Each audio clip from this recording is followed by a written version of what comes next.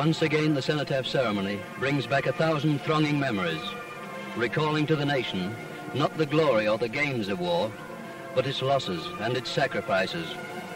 Parliament is represented in the persons of Mr. Ramsay MacDonald, cabinet ministers and leaders of the opposition. From a balcony of the Home Office, the impressive ceremony is witnessed by Her Majesty the Queen and other members of the royal family. And as the great silence approaches, His Majesty lays a wreath.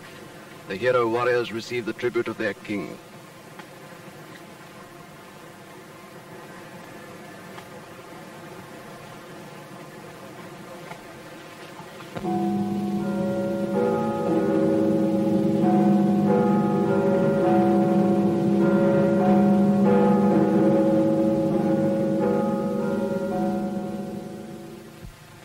If I should die, think only this of me, that there's some corner of a foreign field that is forever England.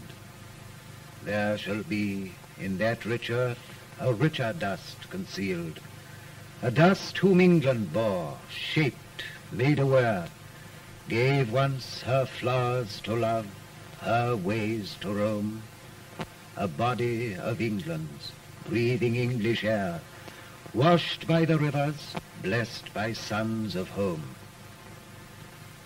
And think this heart, all evil shed away, a pulse in the eternal mind, no less, gives somewhere back the thoughts by England given, her sights and sounds, dreams happy as her day, and laughter learnt of friends, and gentleness in hearts at peace under an English heaven.